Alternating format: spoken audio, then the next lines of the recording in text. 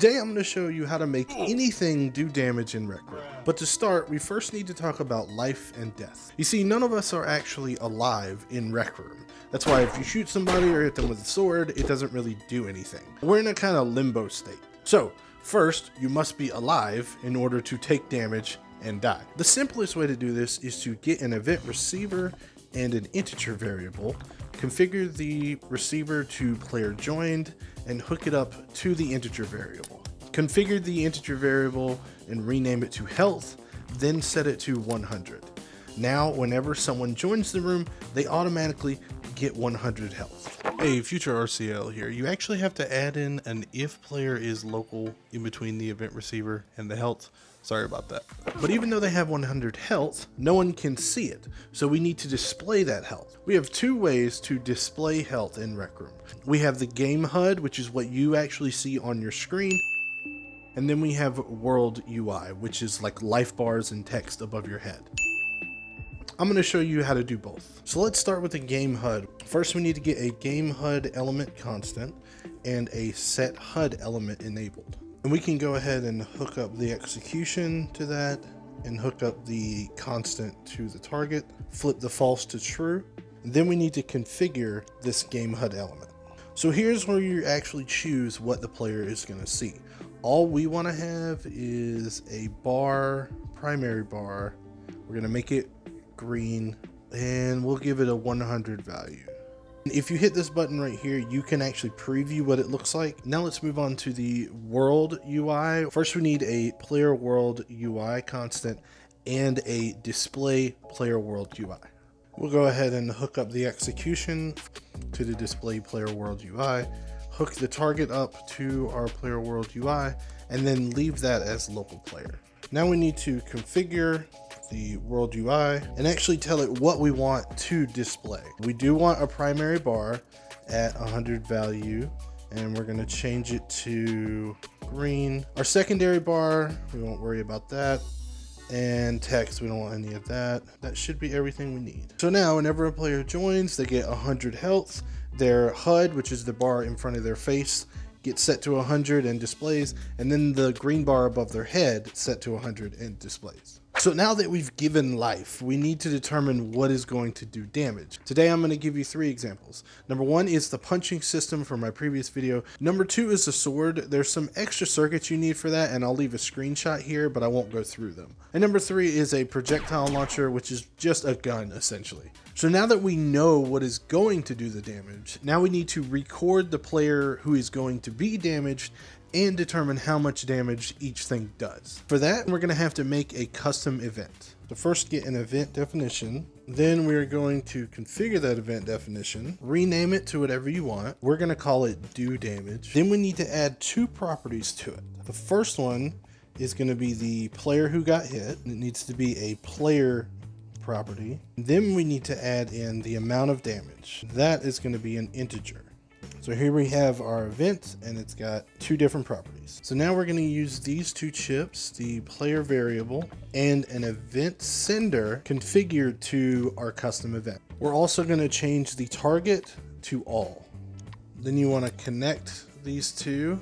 And we're going to use these 2 chips on all of our damage methods, except for the projectile launcher. That one's a special case. So I've taken those 2 chips and just moved them over here next to my punching circuit. All I'm going to do is after the audio plays making the little punching noise, we want it to define what our player is that got hit. And over here I've got current hit player. Then we want to determine how much damage it does. I'm going to have a punch do 10 damage. Then I'm going to select both of these and clone them other to our sword damage.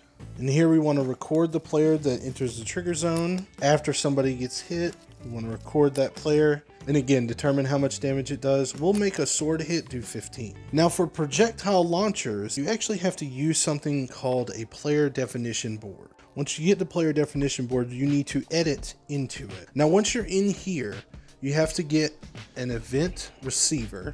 Now, when you're editing into a player definition board, you get access to certain events that you wouldn't get access to outside of it. So if I hit configure, on this event receiver, you'll see we have like explosion hit player. You see projectile hit player. Okay, so this basically goes off whenever a projectile launcher hits the player. Now for here, you want if player is local. Go ahead and hook that up to the execution, then hook up hit player. Then we want to get our event sender. We can go ahead and hook up the is local, figure it to send our do damage event. Again, going to all. Now here we have an option for the damage. We could either define the damage or we can use the damage that's defined on our projectile launcher. I'm just going to make it do 20 damage. I'm also going to hook up the hit player to hit player. Now, once you do this, make sure to configure the player definition board and make it active and then save the room. If you don't do that, the guns won't work.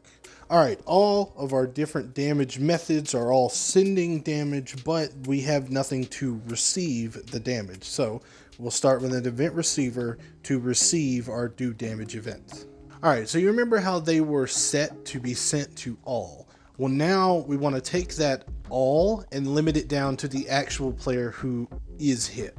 And for that, we need a if player is local chip. Go ahead and hook up the execution and make sure that we're only running on the system of the player who is hit. Then we want to get a copy of the health variable. Make sure that it's a copy and hook up the is local. Then we're going to subtract our damage. So we need a subtract. So we want to take the health that we have and we want to subtract the damage that's coming from our weapon. And then we want to make our new health whatever the new total is after subtracting the damage. Then we need to update the health bars, the world UI and the game HUD. So for that, we need set game HUD element value, and we need set player world UI primary bar value. That's a mouthful. We're gonna hook both of these up after this execution. The new value for both of these is gonna be whatever our new health is. And then our targets are gonna be those constants from way over here. So you remember these constants from way here in the beginning with the player joined? We have to reconnect those to our new chips over there. My mistake. Actually, we only have to hook up the game HUD one. The other one is just a player, which I went ahead and hooked the player up to our hit player over here. Okay, so now player joins. They get 100 health, all their bars are set up, they get hit with either a sword, a gun, or a punch. It does the damage that will come through here, subtract whatever the damage is from their health, and then update their health bars. Now we need to kill them in case their health hits below 0. So now after our bars have been enabled, we need to get an if chip. Then we need a less than or equal to, hook that up to your bool variable. We want to check and see if their health is less than or equal to 0. Now in my last PvP video, people were angry that I didn't use the eliminated role that's already in every single room. So we are going to give them the eliminated role once they are dead, essentially. Wait 3 seconds, respawn them, and remove the role. Add role. Also, let's go ahead and get the remove role, but I'll set it over here. So if that is 0, then add the eliminated role. Then we hook our target up to our player over here. Let's do the same thing to our remove role, but we'll hook this up at the end. So let's add in a 3-second delay. Now, after this, to respawn them, you can either use a respawn chip, a set position, or a set transform. I'm just going to use a set position so that it's less things I have to hook up. The target we're setting is our player. And then for position, I'm just going to use a vector create to go 0, 0, 0, but you can change those numbers to have them spawn anywhere on the map. Then we can hook up our remove role. But wait, we're not done, because once they get respawned, you still have to reset all of their bars, all of their health, everything like that. So we're going to go grab another copy of these 3 chips. The health one, the set HUD value, and then the set world UI value. Just clone them and bring them over. Hook up our execution here.